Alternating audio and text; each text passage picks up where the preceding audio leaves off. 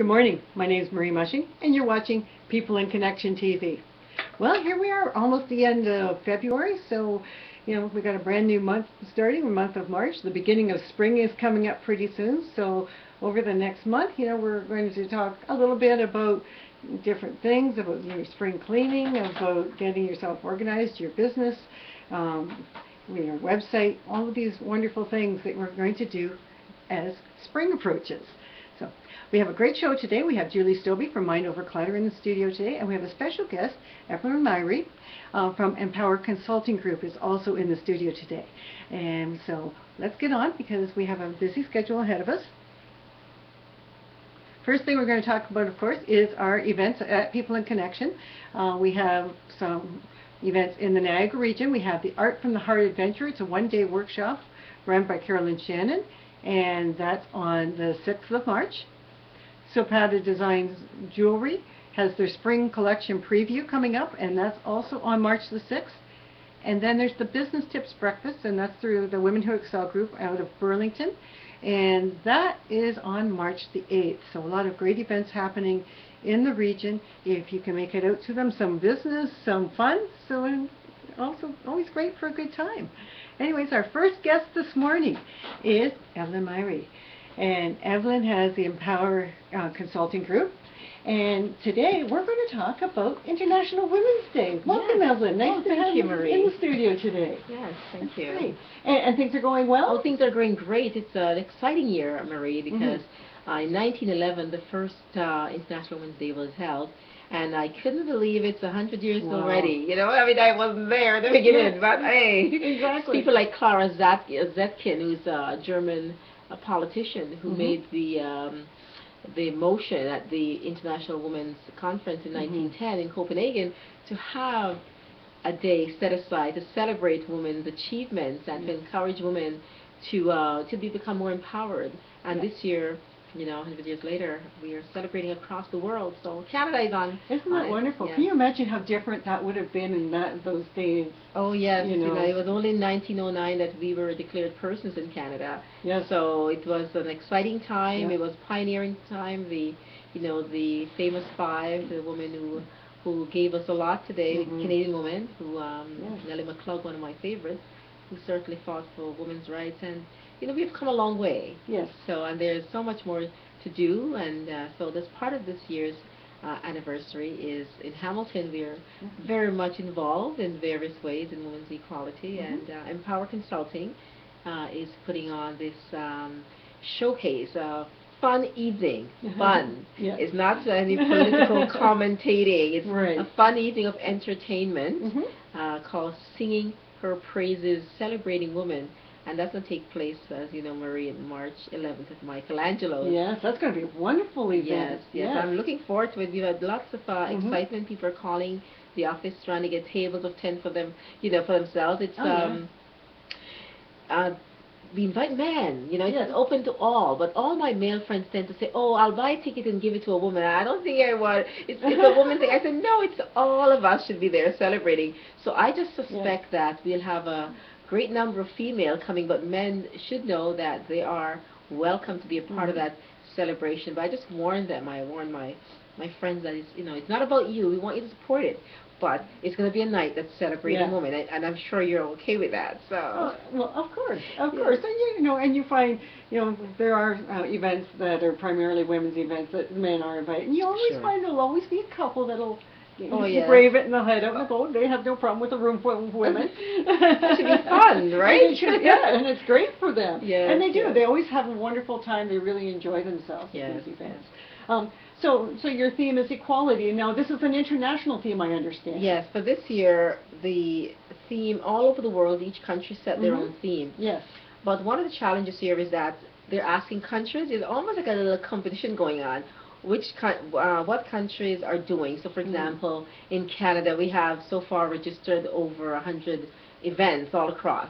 And in Hamilton, there are about 6 or so events already registered. Oh, so, and in Britain, they were so ahead. They had hundreds of events registered. So more and more Canadian organizations and groups and communities are registering their events March 8th. The actual date is March 8th, but in the last few years, and the government of Canada has declared International Women's Week. So many things are happening on the date and also at the end of that week. And our event is basically at the end of the week, which is a Friday evening. Well, of course, and that's a great time to have a gathering. Exactly. So it's an international theme around equality. And trying to, sometimes we think that we arrived here and everything was just the way it is. But there are people who have made, step ahead, who have, I say it this way, if I stand tall, I'm standing on the shoulders of those who have come before me. So it's not, the fact that I'm a female and I have the right to vote, I have the right to participate in society on an equal footing, it wasn't just there when, with my ancestors and yours, female and male and female who fought to ensure that women were declared persons, that we can achieve equality, even though we still have a way to go in certain areas, but we have to take time to basically reflect and to thank those women who put themselves forward, right? It wasn't easy to do. Oh no, and of course it wasn't easy, and so they went through quite the challenge in getting to those stages of being recognized, of having the equality, and let's face it, we still fight for that in a lot of different areas, especially in business, that women aren't getting equality as far as maybe pay amounts for doing the same job as a man. So I still think we got a ways to go, but I think we've come so far, and we have so many things that we are thankful for, and singing her praises is such a wonderful way to celebrate. Yes, and they say they're singing the praises of those women among us daily who are making a difference. I even like to call it as celebrating ordinary women doing extraordinary things. So singing her praises is a platform where we will showcase. So after the event on March 11th, we'll be showcasing women across the region who are making a difference in their way in our communities.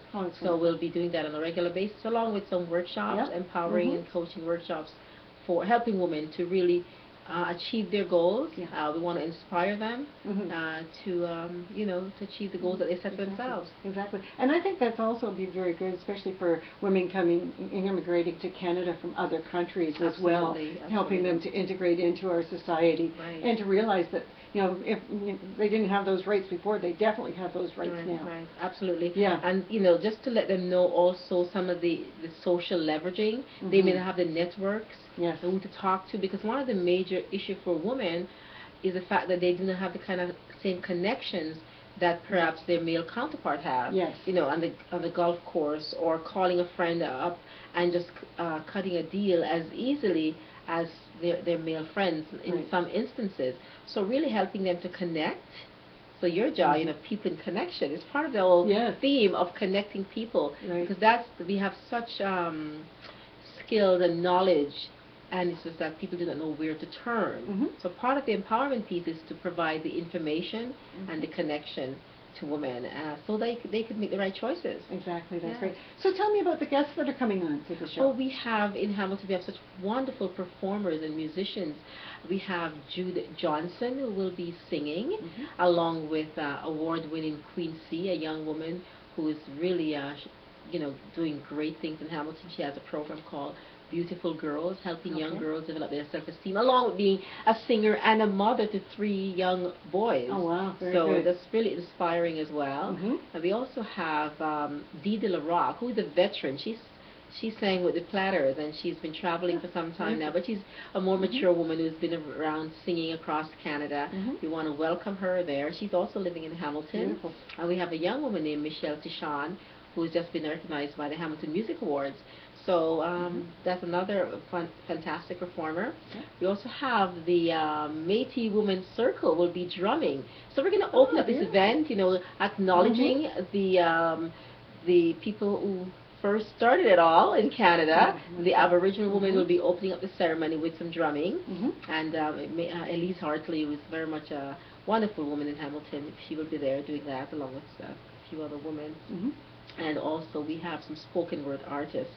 And we have Aisha Nicholson will be dancing. She'll be a tribute song to International Women's Day, and she'll be doing a modern dance. And we have, just to confirm, one more person is our spoken word artist, who I'm still trying to negotiate or find coming from Toronto, because most of our artists are from Hamilton. Right. But I have to go to Toronto to get our spoken word artists. I'm working on that to complete it. But it's going really well. Okay, and your MC for the event? No, our MC is Donna Skelly. Exciting. Wonderful, So she yeah. was very happy to be a part of this event. Oh, that's and great. she also know in the media how difficult it has been for women to, move up to the ladder. So she was very much a part of from the beginning. So yes, I'm in. Yes. So I'm really excited, and the whole city. I've not gotten a negative response yet. Yeah. The funds that we're raising, Marie, is going for a fantastic cause, which is gynecological cancers. As you know, that's a cancer that's hardly talked about, and it's, as my friend described it, a silent killer of women. And in Hamilton here, we have Wellwood, fantastic service to help women and their families cope with this bad diagnosis or this diagnosis and help survivors. Right. So we're providing whatever the proceeds from the event will go to Wellwood Cancer. Wonderful. Yes, I'm really excited about it. Jane George and also Norma Frankoff and my colleague Renee Westlaw, who's also a survivor of gyno cancer, is very much excited and helping to get the word out. And we have great sponsors. The Hamilton Community News has been fantastic. Last week I looked at their paper with a full half-page ad, colored, because they're sponsors. So it's really getting good coverage. And the Hamilton Spectator will be running some ads as well. So it's a really great collaboration and people coming together to say, yes, I want to be a part of this exciting event of celebrating women and also raising funds for a good cause. Exactly, and it sounds like a very exciting event. So how can people get tickets? They can go to the website to singingherpraises.com, or can call me at 905-527-5651. Our office is at 193 James Street South, downtown Hamilton. Wonderful. Yes. Oh, that's great. And I'm sure you probably have a lot of people already registered for this event. We have over 100 people already. That was last week.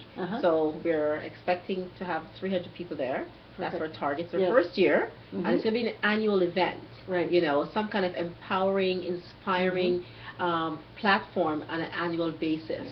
So it may not be an International Women's Day next year. It could be on another date, but relates to empowering and inspiring women across the region. That's wonderful. And I understand the tickets are $45? $45. That's a wonderful price. We wanted to keep it reasonable. We know the economy is tough. We don't want to go in the $85 range, even though that's the you usually get events like that. But we were very conscious of keeping the price down, and we've had companies wanting to sponsor tickets for women who may not be able to attend. In Hamilton we have a 20%. We have a very high rate of poverty, 1 in 5. Oh, yeah. The Code Red report as well as the Vitality report, Vitality Science from the Hamilton Community Foundation tells us that. So we were very cognizant of not making it an event that's very exclusionary, even though we still know that $45 will create a challenge for some. We're trying to minimize that by getting sponsors for some of those people. Oh, that's wonderful. Yes. That's wonderful. Thank you. That's great. Well, I wish you, all the best with your event. I'm sure it will be a wonderful success. Well, thank you. And thanks so much for coming in. Thank you, Mary. You did a great job as an inspiring woman as well, and I really appreciate you asking me to be a part of your show. Well, thank you. Thank you, Evelyn.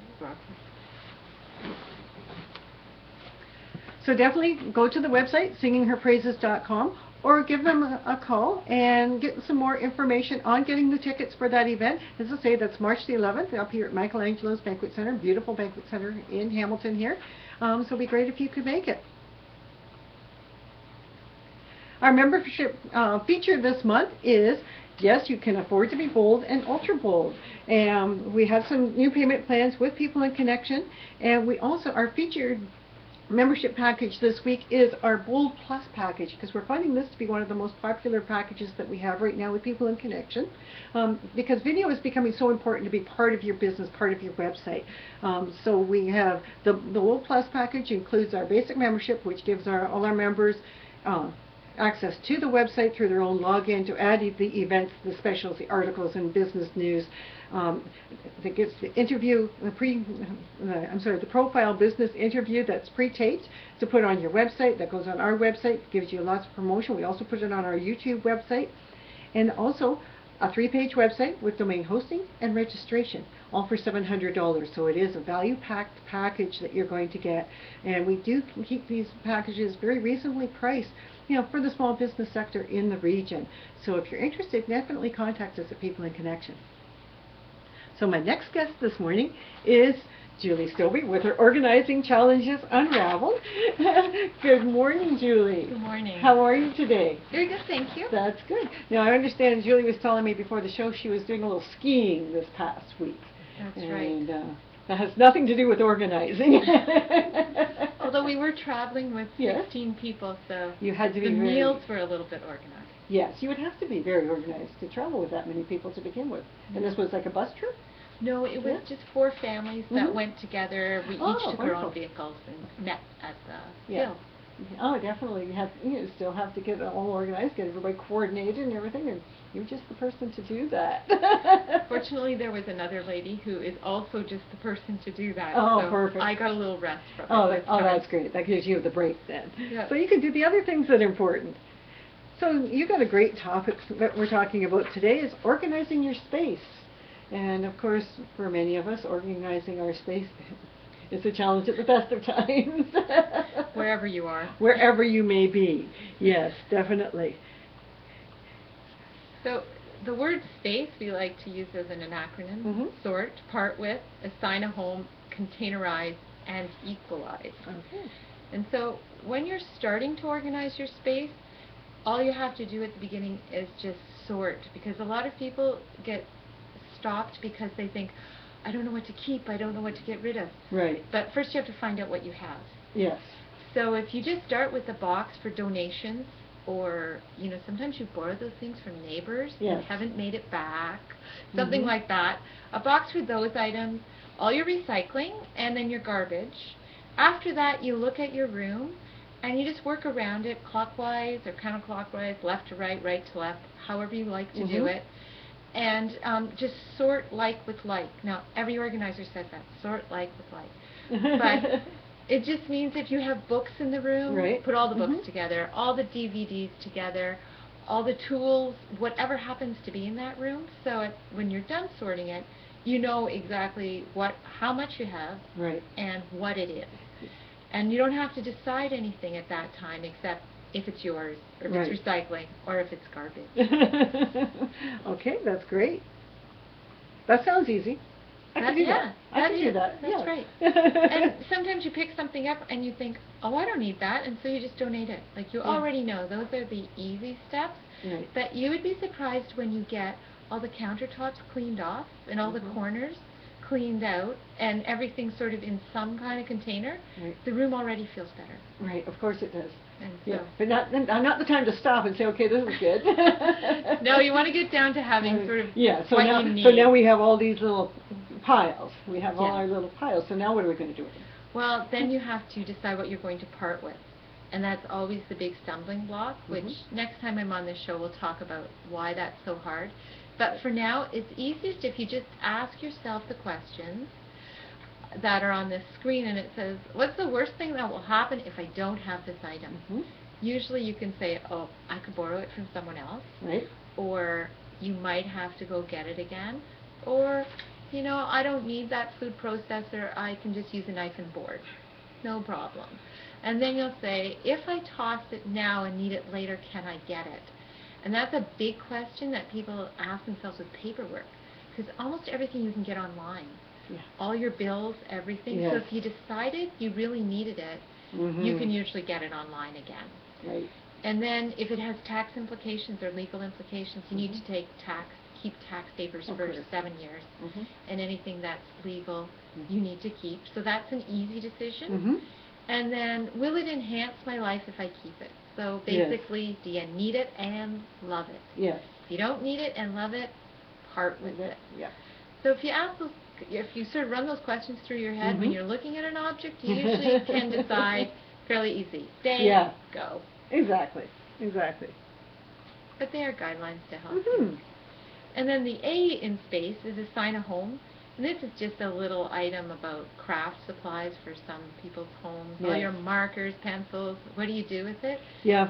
And those all have just recycled, repurposed containers. Mhm. They're put in a caddy, and then you can put it on any shelf. When your kids want to Mhm. do artwork, bring it to the table, Yes. take it away, and they're not all over this place. Yes. So, Yes. but whatever the thing you have, just decide where you're going to keep it. Mhm. DVDs near the stereo, books Yeah. where you use them, maybe near your desk, or maybe Yeah. they're in your night table because you read at night. Yeah. Just decide where the best place is Yeah. to keep And they them. have wonderful little organizers and things that you can put at your desk at work, Mhm. you know, Mhm. so hold everything in a separate spot. Yeah, and they've Mhm. got great little car organizers for Oh, the back yeah, seat if you have definitely. little kids, and you can put books, crayons, whatever Yeah. back there for them. Exactly. Yeah, that's wonderful. Now, I'm not going to talk very much about containerized because Mhm. last time I was on, I talked about shelving and Right. containers. Yep. Mhm. But I just threw up those pictures just to show you that it can be any kind of container. Right. Don't get stuck that you need to go to Solutions Mhm. or you have to go to the Home Depot or something and get special containers. They can be anything you have around the house. It doesn't Right. have to cost a lot of money. Wonderful. And then equalize. So you've done all these great things. You've sorted everything. You've got them on a great box. You've got them on a great shelf, right where you use them. And then the problem is, do you need 50 extension cords? So true. Yes. So you want to look at it and say, okay, well, can I actually store this many of that item? Mhm. And if you don't have the space, then start going through them. Maybe you don't need that color or that size, or Mhm. if it's clothing, maybe it doesn't even really fit. Yes. And then you want to say, if I keep it, can I keep it safely? Mhm. Because a lot of people have a lot of light bulbs. Yes. And they're very hard to store without breaking Mhm. the filament inside. Right. So you might want to donate them before they get broken somehow. Exactly. Yeah, I actually finally just parted with some that we had in the cupboard that were probably 40 years old.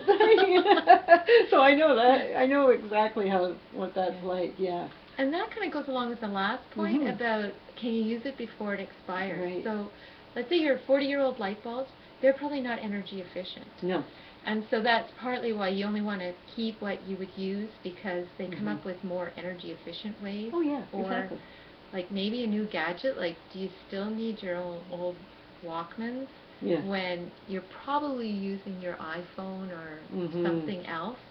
And so you don't want to have a lot of things because they expire or they break before you can actually use them. Yeah, exactly. So I just want to mention that I have a little booklet that you can get off my website. Yes. And it's called Organizing Your Space. Wonderful. It's just a little step-by-step booklet. It asks you some questions. It helps you to plan your timeline. Yeah. And it goes through the SBACE.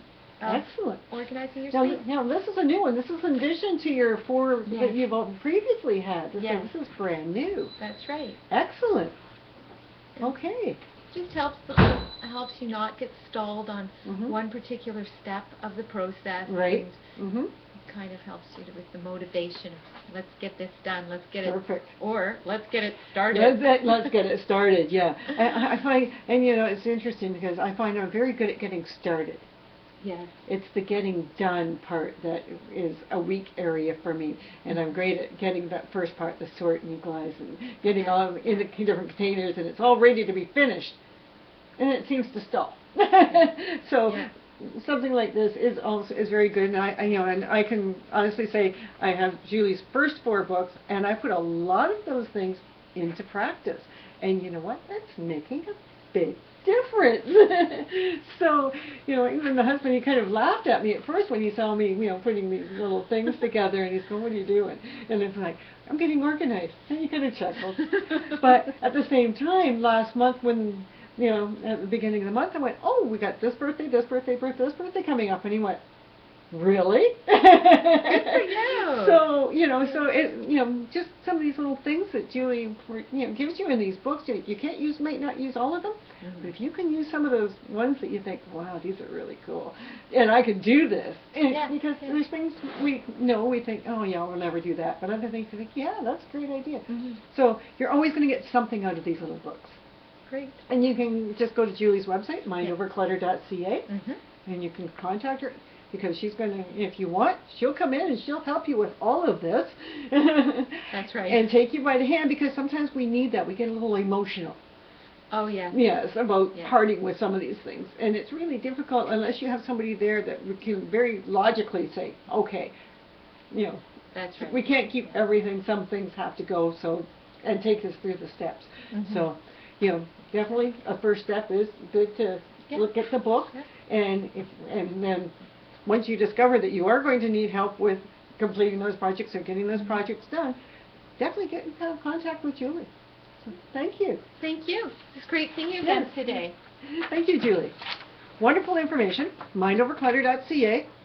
We have a lot of our clients that have worked with Julie recently, and they're just thrilled. All of a sudden, their office isn't overloaded with the disorganization in the paper. They know where things are, and they're just so happy to have a clear desk and be able to do the day-to-day functioning without feeling that overwhelmed feeling of being thoroughly disorganized. So we have our People in Connection Spring Evening Gala event coming up, and that's on March the 7th, so that's a week from today, next Monday evening at 6:30 till 9:30, and that's at the Super 8 Hotel in Grimsby, just off Casablanca Boulevard. You can actually see it from the highway if you're coming from the Hamilton region. We have some wonderful guest speakers that are going to be there. Janet Barkley from Organized Assistant is going about talking about using Twitter to grow your business. And we find a lot of people are don't understand the power of Twitter and what it can do for their business. So Janet's going to give us a wonderful presentation about that. And Don Giberson from Dream Crafters will be there as well. And he will be talking about marketing strategies that let you own the map. Don says you don't need to have just a little piece of the map. You can actually own the map if you have a good enough marketing strategy. And, you know, Don's been coming on our shows doing his series, Living the Dream. And it's fascinating. A lot of great information comes out, and I can't wait to see him speak at that event. And tickets are starting to sell out. So, you know, we have a limit of 50 people for the place that we have at the Super 8 Hotel. We have a bit of a trade show, so we have some of our members that will have tables at the event showing their products.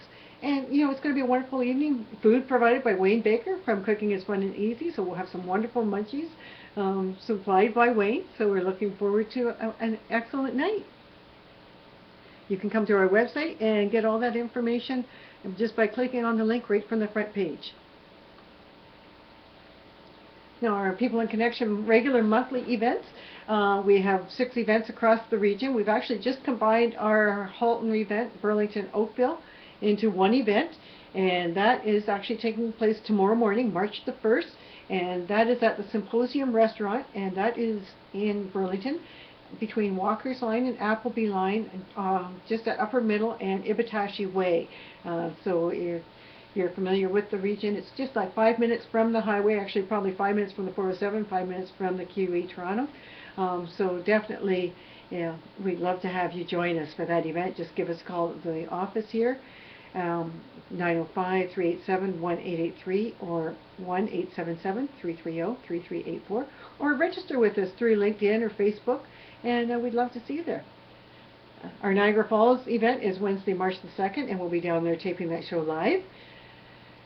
And that's a lunchtime event at 11:30 at John's Restaurant in Niagara Falls. Hamilton is Wednesday, March the 9th. That's a breakfast time event at the Bedrock Bistro. St. Catharines is also Wednesday, March the 9th, and that's, again, a lunchtime event. And we will be taping that live in St. Catharines this month as well. Ancaster is Thursday, March 17th. Brantford is Tuesday, March the 22nd. And both of those are, actually, Ancaster is a dinner event from 5:30 to 8, and Brantford is a morning event, and that's an early morning, actually. It starts at 7:30 in the morning. We've just completed our first 2 shows with Hamilton Chamber of Commerce, their production of SWAT TV, and we had a great time the other night on Thursday evening. We were at the Business After Business event. We did the live SWAT TV show from the Augusta House, and what an amazing crowd we had. Oh, there had to be 100 people at the Augusta House, and that's a pretty great number of people. It was pretty crowded, it was loud, it was exciting.